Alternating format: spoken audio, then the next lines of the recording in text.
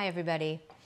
So one of the other things that I buy at the farmer's market every week is mushrooms. There's an incredible mushroom vendor at the farmer's market, and I pretty much every week get a Maitake mushroom, and then I get some other varieties. Like this week I got some shiitake, and then every so often I'll get lion's mane, or you name it, you know, just whatever looks really good that week. But Maitake is a standby. I do every week if I can. This week, look at how gorgeous this is. This is extraordinary. See that? Gorgeous, right? So as many of you know, Maitake is so great for your immune system. And, you know, and I gotta say, probably in the whole COVID era, I've eaten some, not quite this much every week, but close.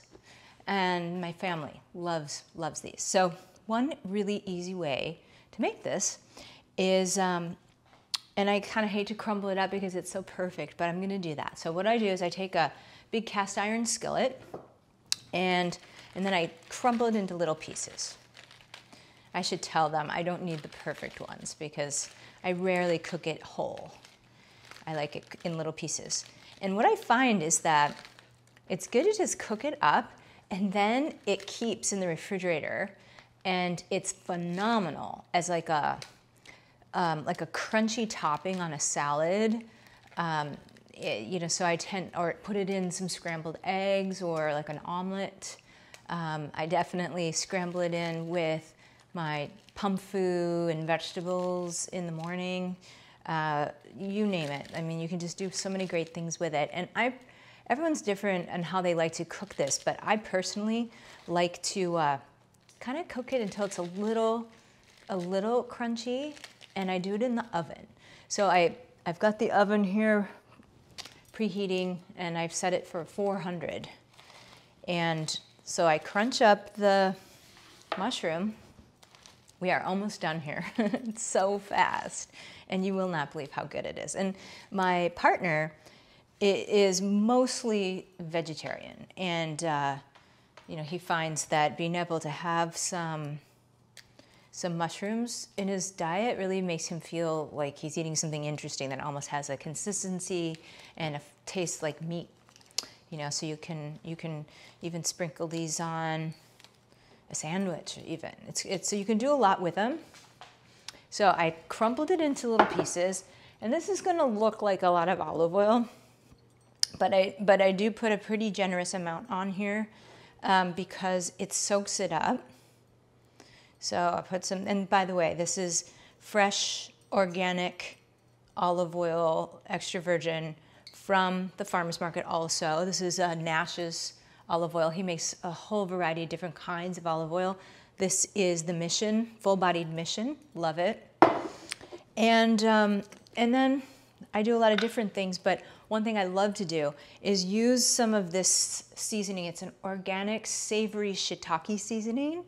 So it's got a little shiitake, even dried shiitake mushroom in there, but a lot of other flavors as well. And it's so good. So I'll put a pretty decent amount, because remember, this can almost be like a crouton, you know, in a salad or something. So it's nice to have a little salty pop. And then I like to put something spicy. Like, so this is an organic Harissa, which has got some chili pepper flakes and things like that in there. And once in a while, I will do something else, like squeeze a little bit of like an orange even in here, just to give it a different flavor. So you basically just massage all the spices and oils into it. That's all you do. And then when the oven is close to 400, you just stick it in there. And then just check on it. You know, depends on how much is in here, how long it's gonna take, but you know, maybe you cook it 15, 20 minutes and it's done. And so then I'll have some of these for the week. This is a lot. Hopefully I'll be having guests to eat some of these, because I don't think I could finish all of these in a week, or my partner and my daughter's at college this week, so she's not home. So anyway, but pairs great with, you name it. If you're gonna do steak, or you're gonna do fish or chicken or whatever, or by itself. A lot of times this is hearty enough to just be kind of on its own. I'm also going to do, this is a lemon from my friend's tree. And something is telling me to put a little lemon rind in here right now.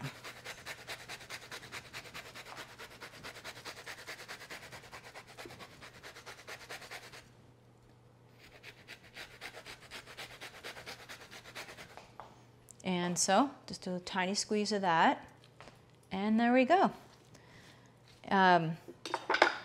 This has a little salt in it, so I'll tell you what's in here. The savory seasoning is Celtic sea salt, that's applewood smoked, and some spring onion, celery, and shiitake mushroom. There we go. All right, thanks guys.